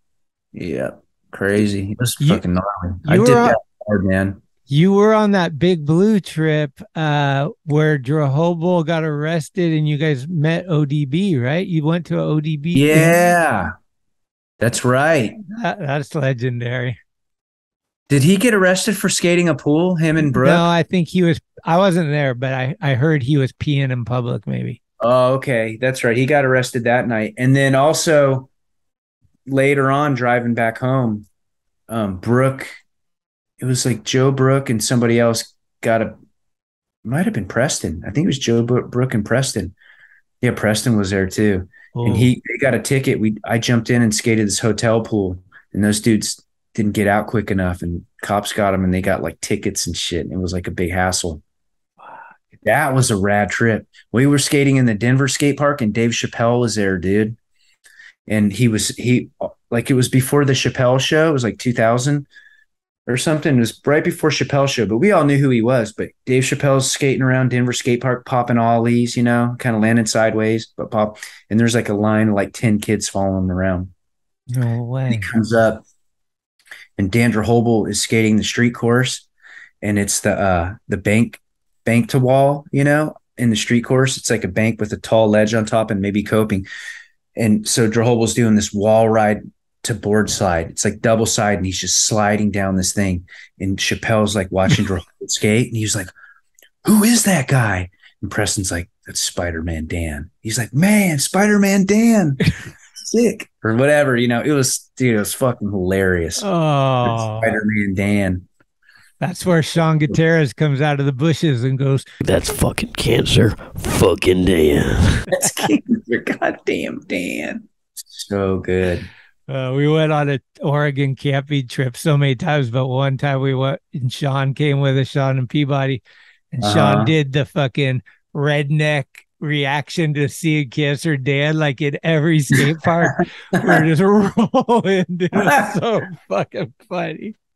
He's like, I was at the local skate park, and out of nowhere, Cancer Dan showed up. Dude, Cancer Dan, killing it, just destroying it. Good God, that's what I stayed with, man. That's who I stayed with when I went to Frisco. I stayed with Sean. Shout out. Oh yeah, he's doing good, man. He's working at Supreme with Welsh. Yep, exactly. They're holding it down. They got the bowl in there and shit. It's like pretty cool scene. Good scene. Hey, it's Corey at Blue Plate, 3218 Mission Street. Come see us. Meatloaf, fried chicken, deviled eggs, Dollar Olympia beers. We're here every day of the week. We got a garden, and we got smiles on our faces. Come let us make you happy. Head on over to your local shop and ask for Blood Wizard. If they're out, then you can tickety-tack on down to bloodwizard.com where you have all of your conjuring needs. Tickety-tack! Well, what do we throw on the jukebox as we fucking walk out of here? Yeah, let's do this. I'm really into this one right now. Oh, sick. Richard Hell and the Voidoids. Okay. Let's do Love Comes in Spurts. All right. There she goes, man. Dude, thank you so much, man. This has been a super pleasure. I'm stoked. I wasn't sure if this was up your alley as far as doing something like this, so I'm stoked. I was so nervous, dude. I was super nervous. Yeah, I was super nervous. Yeah. I still haven't got my tooth fixed. I go in. Really? Dude, I cracked this molar in half. Like biting on something? Dude, I was eating a salad at this restaurant, and it had pitted Kalamata olives in it. And one of them had a full pit, and I didn't realize when I took a bite that there was even olive in it, and I bit down. It was fucking lightning to my brain. It was painful. Anyway, it stalled things out. I was sorry about that. Oh, not at all, dude. Like, this whole thing is just like, I would way rather you're more comfortable than rushed or fucking not feeling good. Like, you know what I mean? Like, it's definitely just, I want it to be a pleasurable experience. It was awesome. I'm so glad we got together. I love what you're doing. I appreciate what you're doing, dude, for all the comments and shit, dude. Fuck yeah. No, yeah. It's therapeutic in a lot of ways. I almost need it. It's such a what have you done for me lately society. And that just bums me out as somebody that's been in the same game for so long and seen, you know, I always relate it to big time wrestling. I'm like, you leave out of there, you got 400 broken bones, you're fucking limping around, you got no money. The least you can get is some respect, you know, like in your own industry, you should always be loved. Hey, that's all I ever wanted, man. Yeah. My motivations in the beginning were never about money. I wish maybe there had been more of that, but like what you're saying is like spot on. Like, yeah, it's about how much we loved it and the respect for it. Yeah. Thank you. You still rolling around? I went skating today. Sick. Yeah. I dropped a couple new things on my Instagram last night or yesterday. Okay. I'll check. 360 flip over this hip at this DIY, and I did a little ollie grab. Man, my legs are so dead, dude. My legs just feel so weak right now. I just did a little video with like a bunch of past guests and listeners of the show where they just contribute like curb clips. Yeah. And I just put that out, and we're going to do another one where it's not restricted to any type of skating. It's just like send in a few clips. So Thanksgiving we're gonna release another one, so yeah, I'd love if you get fucking the urge to send me a clip or two, even off the phone or whatever. Yeah dude, I saw that slappy grind, that photo on your Talkin Schmit, the slappy grind photo Mike Crabtree. It was that one. It was a photo of me. It was up on there. Oh, yeah. It was like a van battle. I think Tobin. Yeah, I got it. Yeah. I talk to Tobin all the time. I'm in touch. He calls me. We actually talk on the phone. Tobin's the best. The best, dude. Yeah. He had my back. Well, sure. I got your back too. And so anytime you come to SF, dude, please hit me up. I'd love to see you in real life. Promise that. Yeah. And if I ever make it out your way, I'll fucking definitely hit you up. I'd love to come to Ohio. There's a lot of little untouched areas I've been. We got 2 DIYs in town. Cincinnati's like 40 minutes away. Columbus is, there's a ton of shit. Detroit's real close. I could do Kelch, Karma, fucking Harry Collins. Seaber's right there, I think, Pennsylvania. Where's he at in Pennsylvania? Yeah, around that. Yeah. I want to see Sieber, dude. Yeah. Let's go. Come out here. Let's do a little tour. We'll try to figure something out. Let's do a little mini Midwest rager. Okay. Yeah. Manifest that. Okay, I'll start fucking trying to get the stars aligned. Yeah, it just starts with an idea. Yeah. We did it. We did it. Thanks so much, dude. Serious pleasure. Always fucking stoked. It's good catching up, buddy. You take care of yourself. I will. You do the same. Let's all stay up. Yeah, let's stay up. As the old man would say, stay up. Stay up. I know, huh? Yeah. Make it right, huh? Make it right. Make it right. All right, Karma. Take care. Good seeing you. Likewise. Thank you again. Peace. Have a good night. Thank you for listening to another episode of Talkin Schmit. You can subscribe to the show on iTunes, Anchor, Spotify, or anywhere you get your podcasts. When you subscribe, you'll get notifications every Tuesday of new episodes the minute they become available. Also, please leave reviews and a 5-star rating. It's the best way to help the show grow. All of the episodes will always remain free, but if you would like to help support the show, you can do so at talkingschmit.com, where you can pick up some merchandise like t-shirts, beanies, hats, and stickers.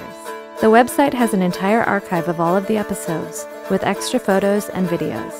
Email us with any suggestions, comments, or ways that the show may have improved your life at talkingschmit@gmail.com. All interviews are conducted, edited, and produced by Schmitty. The intro music is Mary's Cross by the band Nature. A very special shout out goes to the executive director, Sharal Camisa. Shout out. Love it! This is Talking Schmit, where the Rolodex is deep, but the conversation is deeper. Keep the wheels greased.